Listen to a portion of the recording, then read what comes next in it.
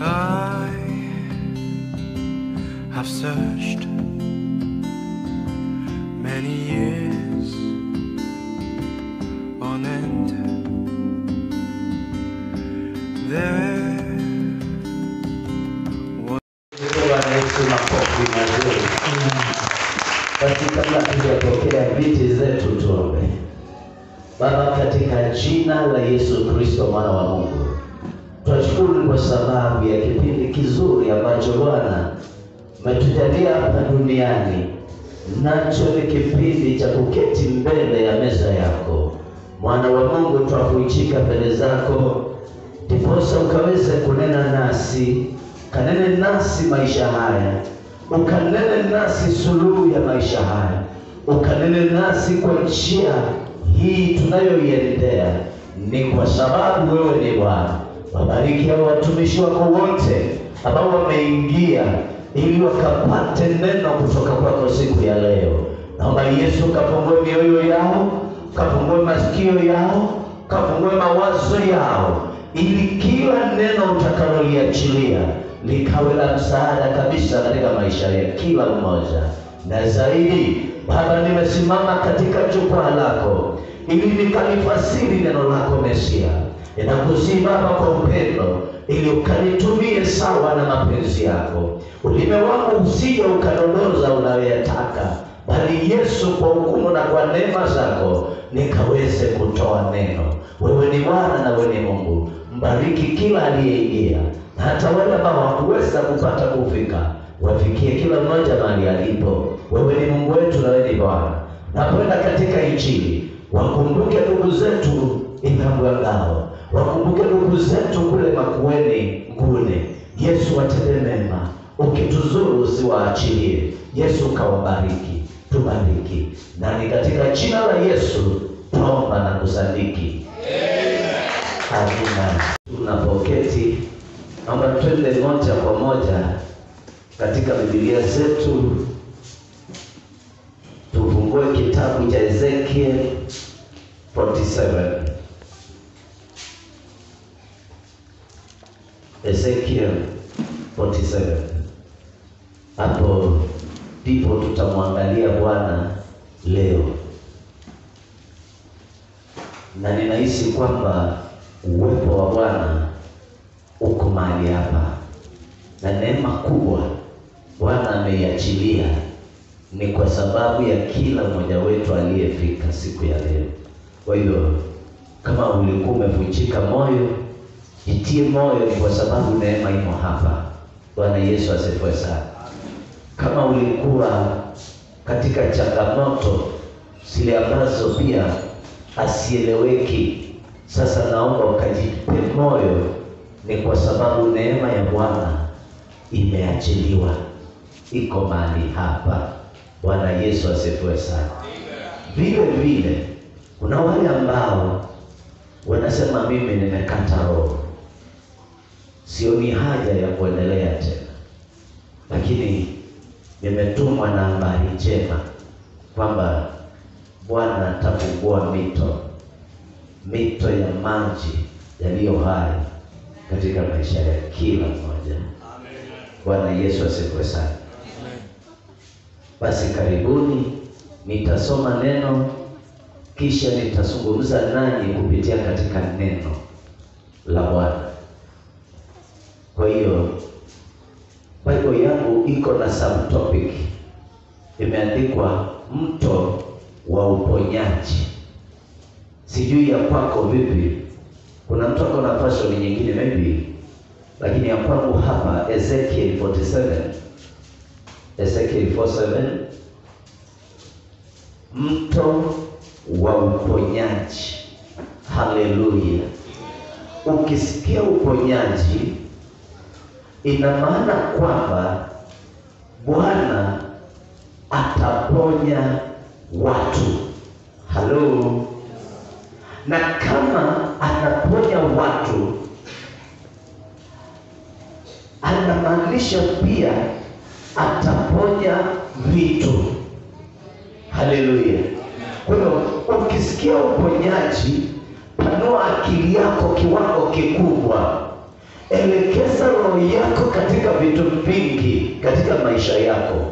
Mimi ninaposikia mto wa uponyaji, siangalii tu habari za malaria, siangalii tu habari ya korona, siangalii tu habari ya ukimwi, siangalii tu habari ya kansa. No, Bwana Yesu asifiwe sana kanisa. Kuna sehemu kubwa kuliko magonjwa tunayoweza meza matembe, sehemu ambazo haziponyeki kwa daktari, sehemu ambazo haziwezi dungwa shindano. Haleluya! Na hapo ndipo kanisa la Bwana linapaswa kukaa, mahali ambapo ndawa hasifiki. Haleluya! Mahali ambapo daktari anapima na anasema hapa sielewi ni nini inaendelea. Haleluya! Mahali ambapo akili ya binadamu imefika mwisho, hapo ndio uponyaji ninayoongea juu yake inaongelea. Haleluya! Hiyo ndio injili aliyopewa Ezekiel. Hakupewa injili ninayoitazama kwa TV ya leo. Haleluya!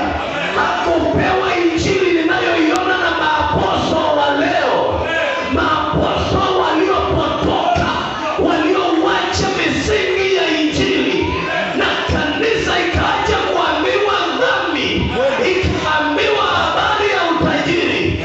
Wakatajirika lakini wanauawa na magonjwa, wakatajirika lakini ni washerati, wakatajirika lakini ni wagonjwa. Tuameni. Haleluya! Twende viwango vya juu, mahali ambapo binadamu atembei kwa miguu ya kawaida, mahali ambapo binadamu aoni kwa macho ya kawaida, mahali ambapo binadamu asikii kwa masikio ya kawaida. Haleluya kanisa. Nisome kabla sijahubiri, lakini nitasoma mistari chache tu, kisha tutaongozwa na Roho. Amen. Haleluya. Amen. Twende pamoja basi, nitasoma kwa lugha safi ya Kiswahili. Nasema hivi: baadaye akanileta tena mpaka lango la nyumba, na tazama, maji yalitoka chini ya kizingiti cha nyumba kwa njia ya mashariki, maana upande wa mbele wa nyumba ulielekea upande wa mashariki, nayo maji yakashuka toka chini upande wa kuume wa nyumba, upande wa kaskazini wa madhabahu. Underline madhabahu kwenye Bible yako. Ndipo akanileta nje kwa njia ya lango upande wa kaskazini, akanizungusha kwa njia ya nje mpaka lango la nje kwa njia yake iliyoelekea mashariki, na tazama, maji yalitoka upande wa kuume.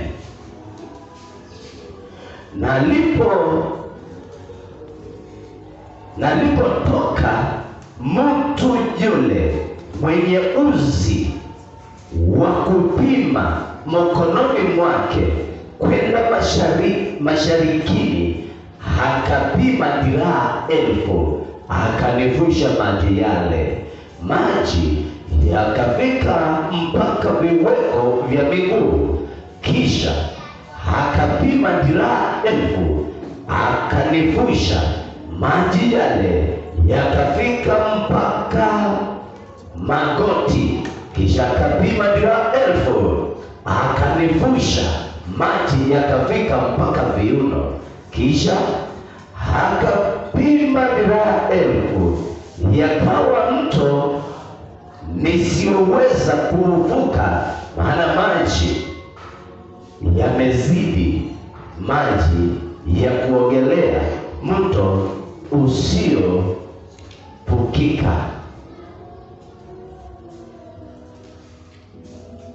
Hallelujah, Bwana Festus. Are we together?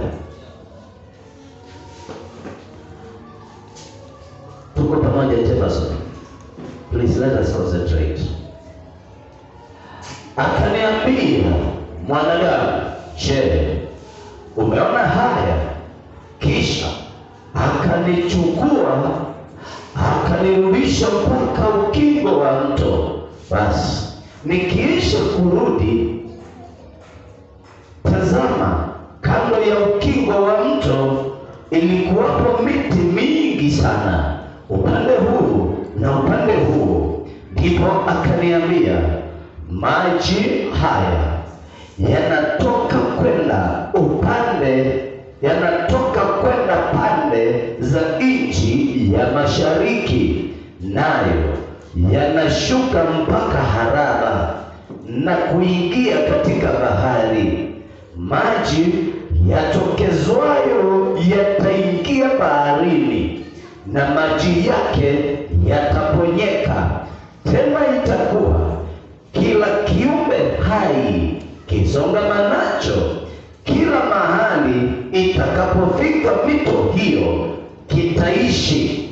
Kutakuwapo wingi mkubwa wa samaki, kwa sababu maji haya yamefika huko. Maana maji yale yataponyeka, na kila kitu kitaishi popote utakapofikiria mto huo. Haleluya. Sijui nisome 10 ama niache? Wacha nisome tu.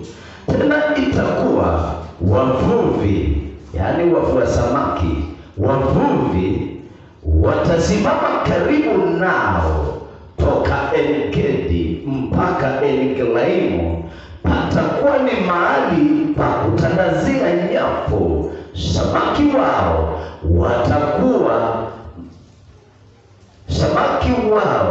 watakuwa namna zao mbalimbali, kama samaki wa bahari kubwa wengi sana. Simone, ruhusu niachie hapo jamani. Alafu utakapokwenda nyumbani ujaribu kusoma, uteremke kabisa, umalize kile chapter. Kina mistari michache tu, ukisoma pale utaona kina mistari 23 na tayari tumesoma 10. Kwa hivyo imesalia 13 peke yake. Kwa hivyo naomba mkasome kabisa kile kitabu ili kiingie vizuri, kiongeze upako mahali ambapo tutafikisha leo. Bwana Yesu asifiwe sana. Na kwa hiyo habari hii inatokea kwa nabii mmoja aitwaye Ezekieli. Haleluya. Na Ezekieli, kulingana na historia ya kibiblia, ni mmoja wapo wa manabii wakubwa. Haya sihitaji kuyanena kwa sababu sihitaji niongee historia. Ninahitaji niguze maisha ya mtu. Bwana Yesu asifiwe sana. Ninahitaji niguze mahali ambapo mwanadamu anaelekea mwisho, amegonga ukuta. Yani mahali ambapo umefikia hauna matumaini tena. Uwe ni mwanayuth, haleluya, uwe ni mzee, uwe uko na familia ama hauna, lakini mahali umefika unasema, ninataka nisikie neno la mwisho na niachilie. Haleluya. Mimi nimeleta habari njema kwamba hautapokea neno la mwisho kisha vitu wachane nazo ziharibike. Utaanza vema tena, utaendelea vizuri,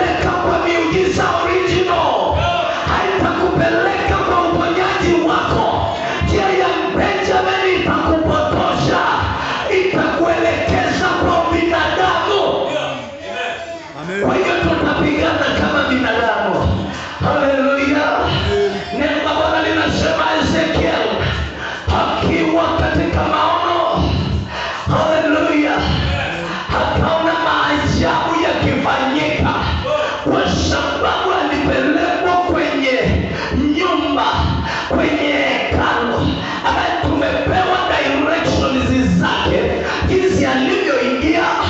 Akapelekwa East, akapelekwa West, akapelekwa North, akapelekwa maeneo, lakini Bwana hakuna lengo la kumfunulia mambo ambayo kanisa leo nitawafunulia kwa Roho wa Bwana. Bwana Yesu asifiwe sana. Haya mambo aliyoyaonyeshwa Ezekiel ni yetu sahi, ni yetu ya leo, yatatusaidia kwa ibada hii. Amen. Punguza base kidogo. Hiyo hai. Punguza kidogo. Bwana Yesu asifiwe sana. Amen. Na kwa hiyo Biblia inasema alipokuwa akipelekwa akaona mtu aliyekuja na amebeba usi mikononi mwake wa kupimia. Bwana Yesu asifiwe sana. Ninaanza hapo, wakati wako tayari twende. Haleluya. Kwa sababu lazima kujua huyu mtu anayepima ni nani, na anapima nini, na anamaanisha nini, na mwisho tutainua mikono yetu tukimuita Yesu. Haleluya. Yule mtu anayepima, aliyebeba uzi, sio mtu mwingine, ni Yesu mwana wa Mungu aliye hai. Haleluya. Na Bible inasema huyu mtu aliyekuja na uzi hakuwa akipima biashara za watu, hakuwa akipima nyumba za watu, hakuwa akipima serikali vile itagawana. Wewe ndio utakuwa prime minister, wewe ndio utakuwa head office, wewe ndio utakuwa no office. Hakuwa anapima vitu za aina hiyo. Analenga wokovu. Haleluya. Analenga nini? Analenga wokovu. Bwana Yesu asifiwe sana.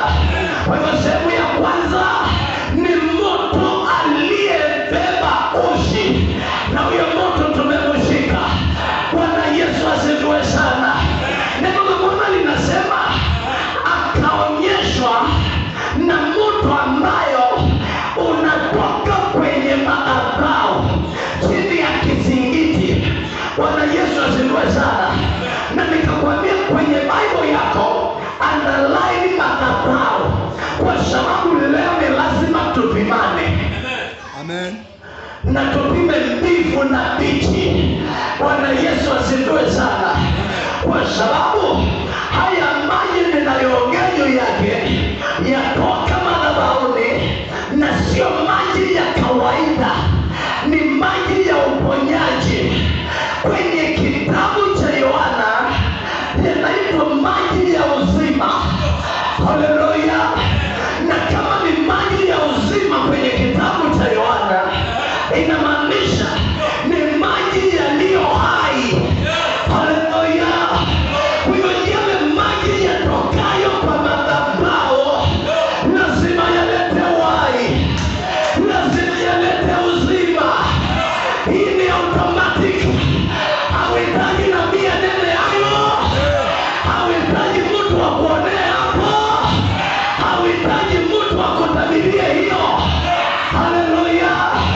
Kama uko kwa nyumba na unanisikia na bado unatoa sadaka zako, haleluya, kwenye madhabahu ambayo hayatoi maji, bado utaendelea na usherati. Kama unatoa sehemu yako ya 10 kwenye madhabahu magumu, yale ambayo hayatoi maji, bado mapepo yataendelea kucheza dansi kwa nyumba yako.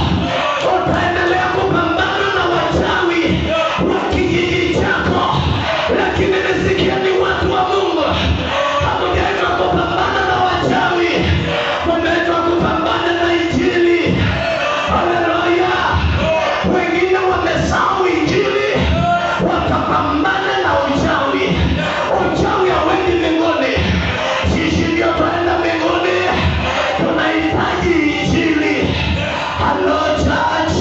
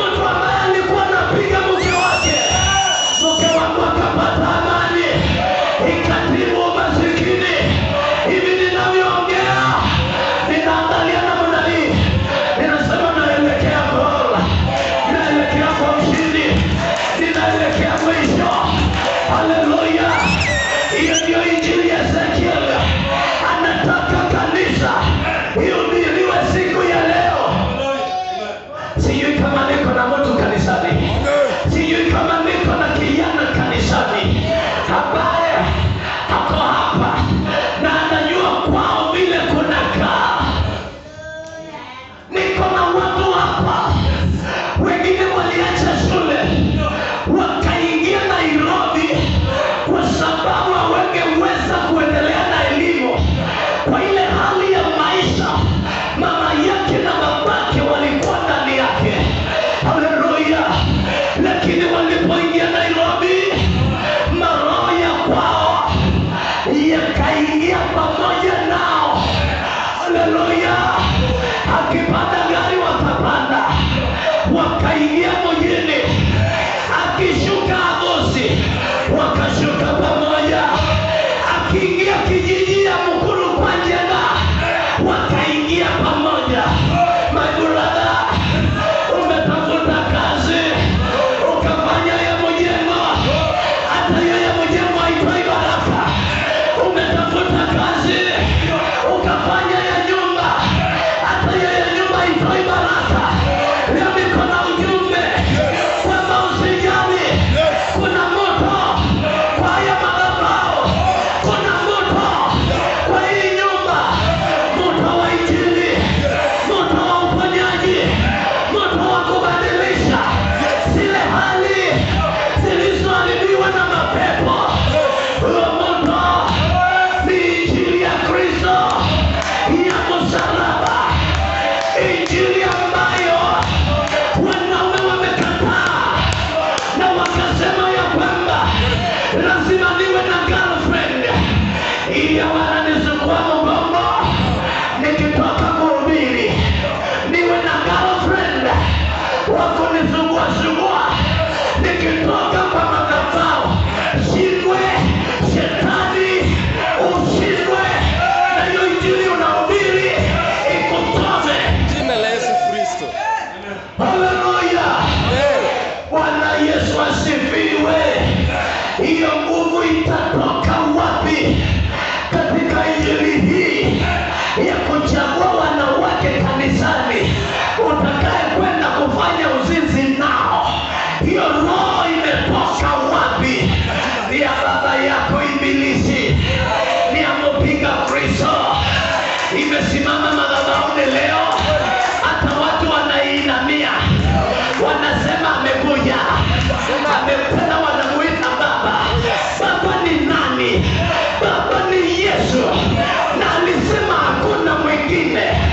Nisikieni watu wa Mungu, nataka niwapandishe katika maeneo yale. Ukitembea unaweza imba wimbo wa Musa na Miriamu. Ukiwa kwa nyumba yako unaweza ota ndoto. Ukiketi unaweza pewa maono. Hayo ndio maeneo kanisa unatakikana ukae. Watu wa maeneo hayo wawe kwa masengenyo. Haleluya. Watu wa maeneo hayo uwezi wapata kwa viti ya hospitali. Next na ni pasta akona kifua, ni pasta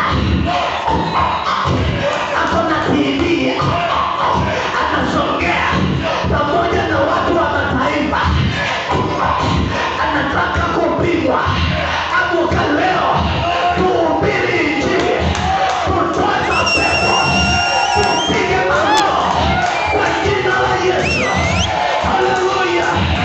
Ezekiel alipokuwa akitazama yule moto mwenye kamba ya kupima, akamshika. Neno la Mungu linasema akampimia mara ya kwanza dhiraa 1,000. Haleluya. Sijui kama niko na kina Ezekiel hapa leo. Wanaume watakayefunuliwa, wanaume watakayeangalia masikini na dimension nyingine ya kiroho, useme ya kwamba kwa hii biashara ninafanya nitaenda kutoa masikini. No, lakini ni kwa injili, ni kwa jina la Yesu nitaenda kupambana na maroho ya kwetu ya kifo, maroho ya kwetu ya majini, maroho ya kwetu ya umasikini. Sio kwa hii biashara, ni kwa jina la Yesu. Ezekiel akapimiwa dhiraa 1,000 hadi dhiraa 1,000, akaingia ndani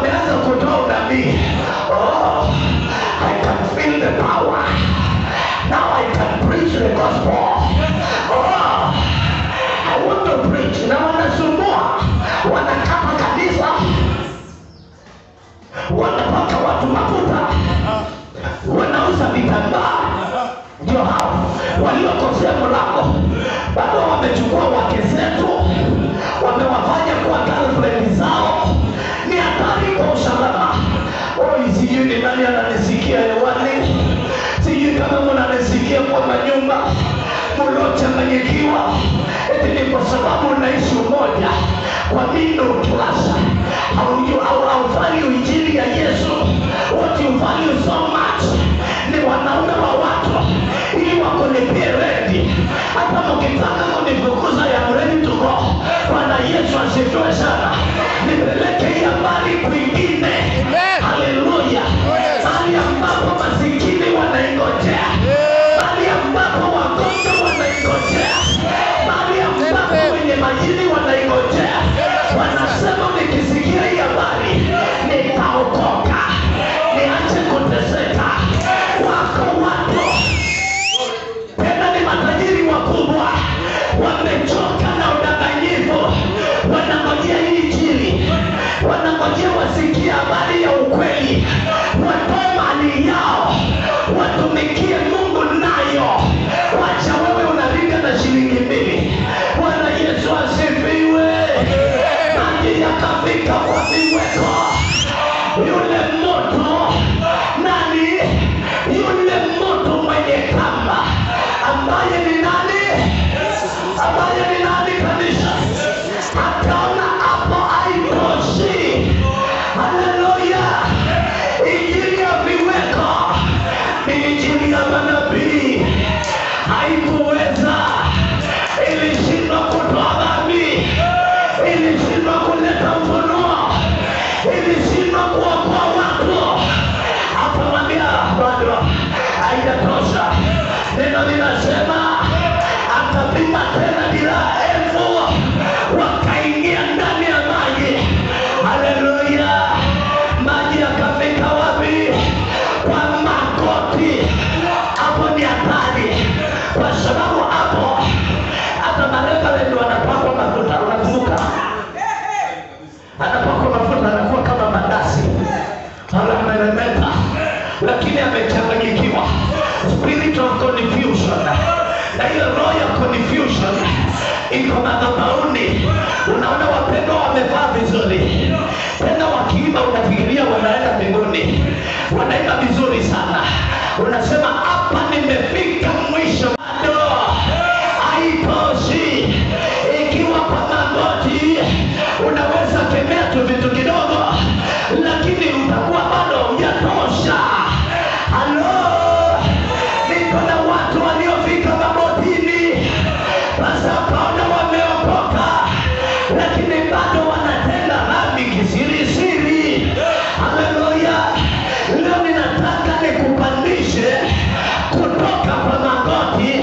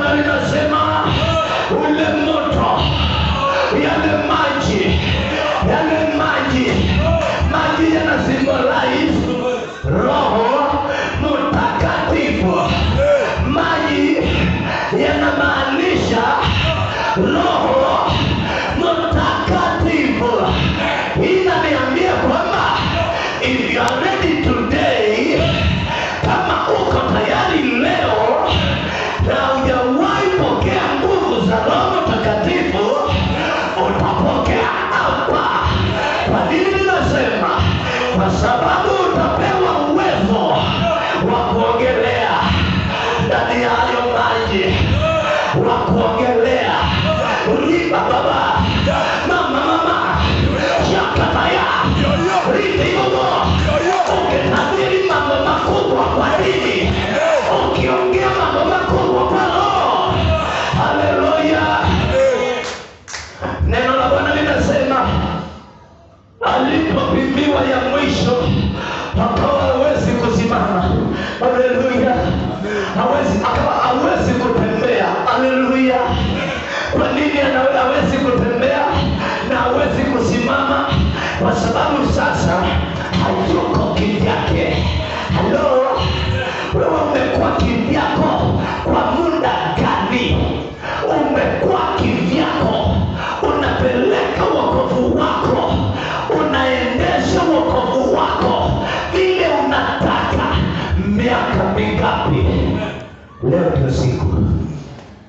Kwa sababu umeendesha wokovu wako, uponyaji ukakosekana, amani ikakosekana, upendo kwa ndoa ukakosekana, nguvu za Mungu zikakosekana. Leo tunataka nguvu zirudi. Amen. Tunataka ufunuo urudi. Tunataka tutoke kwa mateso.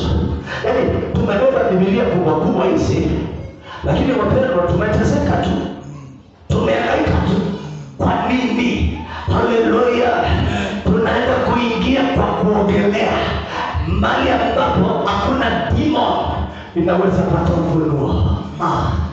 Huyu naye hii majini yake hawawezi pata ufunuo. Hii majini yake, kama haujafika kuambiwa uko na majini, beware. Labda uko ya tunoni. Bwana Yesu asifiwe sana. Amen. Mahali ambapo demon haiwezi pata ufunuo, mtoto yao haipati ufunuo. Kwa nini? Wanasema wajua, wanaacha kijiji hapa, anaenda kufanya mbali ili watu wasijue. Hatutahama kijiji tukafanye dhambi, tutakaa kwa kijiji na tutashinda kwa jina la Yesu. Amen. Haleluya. Hatutajificha usiku, hata mchana hatutajificha, lakini tutakaa kwa mwangaza wa Roho na tutashinda kwa jina la Yesu. Neno la Bwana linasema akawa hawezi kusimama, akaogelea. Maji yakawa ni ya kuogelea. Yaani haya maji ni Roho, sio Roho yule tunayemwona siku hizi, Roho Mtakatifu. Lakini hatuna Roho Mtakatifu, tuna Roho Mtakatifu, na kitu kimepatikana kanisani. Kwa hivyo kitu kinatumikiwa kanisani. Wakati wanasema shindwe. Haleluya. Shindwe. Wakati wanahisi tunaanza kuita Yesu. Haleluya. Wewe kama nimekasa uso sana, ukakosa kufahamu Roho, lakini naomba tuende pamoja ili tukamwite Yesu. Neno la Bwana linasema baada ya kuogelea, Mungu akamchukua Ezekiel. Unanisikia Ezekieli? Haleluya. Akamrudisha tena kule pembeni, akamwambia sasa, umeona hayo maji, umeyaona yanateremka kuelekea Haraba. Bwana Yesu asifiwe sana. Unajua Haraba ni deserted place, yani ni desert, mahali paukiwa, mahali hakuna kitu. Sijui nikiongea na mnajua niko na nani hapa kanisani. Mahali ambapo hakuna amani, mahali ambapo hapamei kitu, mahali ambapo mifukoni hakuna kitu, mahali ambapo wallet umeacha kubeba ni kwa sababu una kitu ya kuweka kwa wallet. Huko ndio Haraba, in the wilderness, ulikozungukwa na mapepo, mahali ambapo kanisa limezungukwa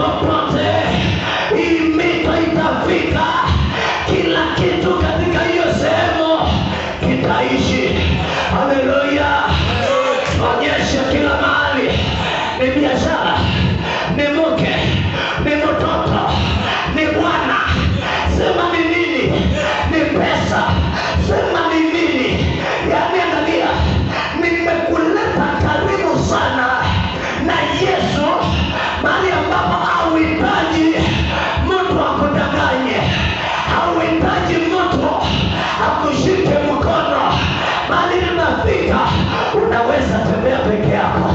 Haleluya. Unaweza tembea peke yako. Useme mahali nimefika sasa, nitaenda nifike.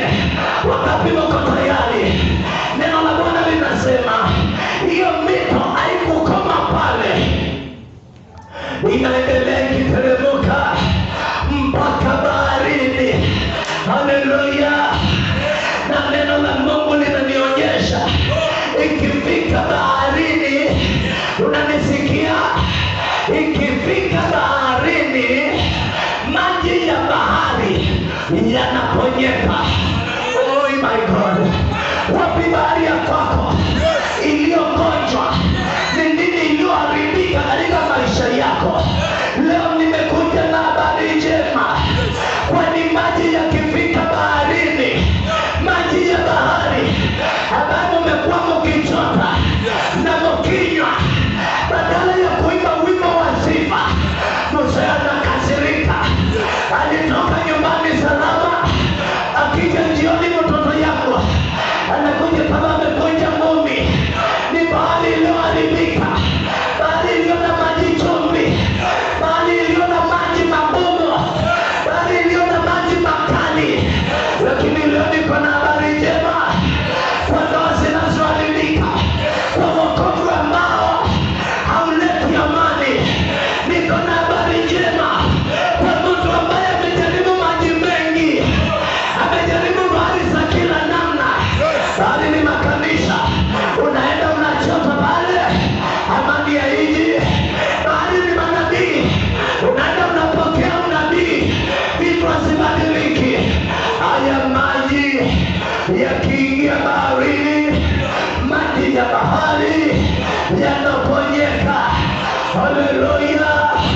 Tusimameni, kwa sababu mahali nimefikia ni mahali ambapo sasa tunapitana namna gani? Kuna watu watachota maji. Tunapitana namna gani? Kuna watu watapambana ili wapokee miujiza yao. Kuna watu watapambana ili waende nyumbani na maji ya maisha yao, ili wasirudi mitoni tena kuteka. Unakumbuka alivyonena mwanamke wa Samaria alipofundishwa na Yesu habari ya maji. Haleluya. My brother, you remember very well jinsi alivyoambiwa na Yesu yale maji ya kawaida. Mtu anaweza akaona kiu tena, lakini maji inayoongea juu yake leo, mtu yoyote, awe ni mtoto, awe ni kijana, awe ni mzee, iwe ni kanisa, likipokea hayo maji hawataona kiu tena. Haleluya. Kanisa ya leo imechanganyikiwa, iko na kiu kwa sababu hayo maji hayakufika kwao. Kanisa ya leo imechanganyikiwa. Hiyo ndio maana usherati uko kanisani. Hiyo ndio maana uongo iko madhabahuni. Kanisa ya leo imechanganyikiwa. Hiyo ndio maana hawana ufunuo, wamebakisha injili moja: toa ubarikiwe, toa uinuliwe. Wamebakisha injili aina moja. Ninaona kuna mtu wako nyuma yako, siungeuke mwangalie. Ninaona kuna mtu amekalia nyota yako. Usediso, imeandikwa wapi habari ya kukalia nyota?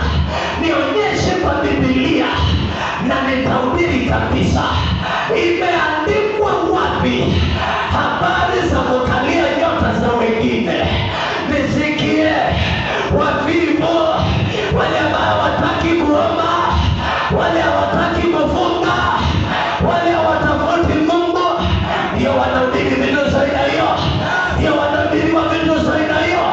Tuchangamke, tutafute Yesu. Neno la Bwana linasema yale maji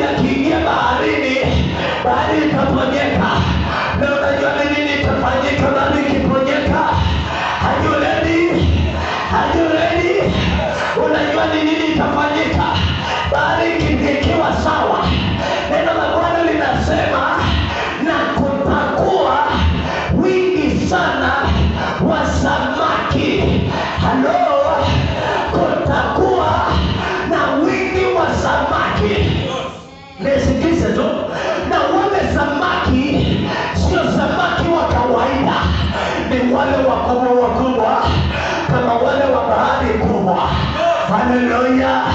Nisikie, wewe umetembea na minor miracles, umetembea na minor blessings. Hallelujah. Today I am speaking about the major miracles, major blessings, mighty blessings. Kwani maji yameachiliwa kwa Harvest Church, na ninaongea na watu wa Harvest Church. Roho ya umasikini, mlango ndio ile. Ondoka mlangoni my friend, ondoka mlangoni. Roho ya umasikini my friend, anaenda tena kwa mlango. Ondoka mlangoni my friend. Roho ya umasikini, mlango ndio hiyo. Hallelujah. Anza kuiaga. Roho ya magonjwa, mlango ndio hiyo. Roho ya uoga, mlango ndio hiyo. Roho ya mateso, mlango ndio hiyo. Kwani hapa ndani unaenda kupokea samaki wakubwa. Samaki inamaanisha nini? Samaki symbolizes blessings of God. Samaki wanamaanisha baraka za Bwana. Zile baraka umetembelea ni zile za kionjo. Sasa nataka upae mahali pengine, upande mahali pengine, mahali ambapo Unastahili Jehova. Oh Jehova. mahali ambapo nabii Ezekiel alionyeshwa mahali pasipo pa kawaida, mahali wenye kumwita Yesu, wenye kujazwa Roho Mtakatifu, wenye kuelewa na mlango, wenye kuelewa na moto, wakiingia hawatang'ang'ania baraka, na baraka za kwao sio za kawaida. Inatokana na nini? Inatokana kama kanisa tutatafuta Yesu katika kweli na katika roho. Kweli linamaanisha nini? Kama tutatenda dhambi zetu, kama tutaacha uovu wetu, kama tutaachana na dunia na kujiunga na Yesu, tumeingia katika kweli. Na ukiingia katika kweli, unafikia ile mito iitwayo Roho Mtakatifu. Kama uko na kiu cha Roho, kama uko na kiu ya Yesu, kama kuna mambo yaliyokukera katika maisha yako, na unaongea kama Paulo, yale nitendayo sio hayo nitendayo, na leo nimeamua nitaita Yesu mpaka nijazwe na Roho Mtakatifu. Nitabadilisha baadhi ya maisha yangu, nitabadilisha maisha yangu. Kumbe biashara yangu imekauka kwa sababu nimekuwa katika bahari iliyo ngumu. Kumbe maisha yangu yamekauka kwa sababu nilitoa sadaka zangu kwa madhabahu makavu yasiotoka maji yaliyo hai. Kumbe niliachwa na mke kwa sababu nilikunywa maji kutoka katika madhabahu magumu. Leo nimesikia, ninataka kubadilisha. Wangapi wako tayari kubadilisha? Sasa sikuja upande huu. Nataka tufunge macho yetu. Mimi sitaongeza zaidi hapo, kwa sababu nikiongeza nitapita mahali ambapo nimesoma nikafikisha, na nikipita mahali nimefikisha nitakuwa ninaongeza chumvi ili niwapendekeze muite Yesu. mimi ninataka nikuachie pale. Na unajua nini? Ni wakati wa kumuita Roho katika maisha yako. Unajua nini? Ni wakati wa kumuita Roho katika maisha yako. Ni wakati wa kuangalia Yesu katika maisha yako. Huenda ikawa kuna roho ya confusion iliyofahamia maisha yako, na ndio maana ulikwama mahali ulipo, kwani haukujua kwamba mito ipo, kwamba kunayo madhabahu yawezaye kutoka injili ya uzima. Bwana Yesu asifiwe sana. Lakini kwa sababu umeelewa na umefahamu, umefunga macho yetu. Mimi sikwambii uinue mikono, hata sikwambii upige magoti. Nataka nikuachie nafasi. Unajua na kuachia nafasi gani? Na kuachia nafasi ya kumwambia Bwana, leo Bwana ninataka kuogelea binadamu. Nimeteswa nikiwa nimeokoka, nimerogwa nikiwa nimeokoka, milango ya maisha yangu imefungika nikiwa ninaokoka.